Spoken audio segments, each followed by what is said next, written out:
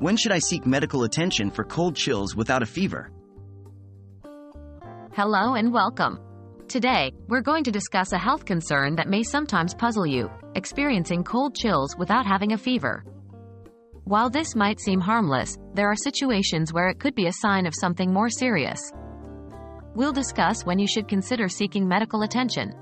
Remember, it's always important to listen to your body and seek professional advice when something doesn't feel right. What are cold chills? Cold chills are a sensation of coldness, often accompanied by shivering and a raised hair on your skin. Think goosebumps. They can occur even if you don't have a fever. Normally, they are your body's way of trying to generate heat when it feels cold.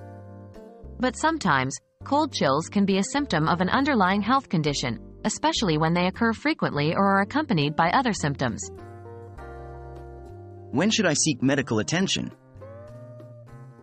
While occasional chills are normal, there are situations where they warrant medical attention. 1. Persistent chills. If you're experiencing cold chills that persist for a long time and aren't related to being in a cold environment, it's a good idea to consult a doctor. Persistent chills could indicate an issue with your body's ability to regulate temperature. 2. Chills with other symptoms.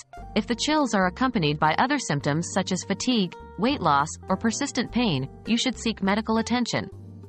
These symptoms could indicate an underlying health issue like an infection, thyroid disorder, or even certain types of cancers. 3. Severe chills.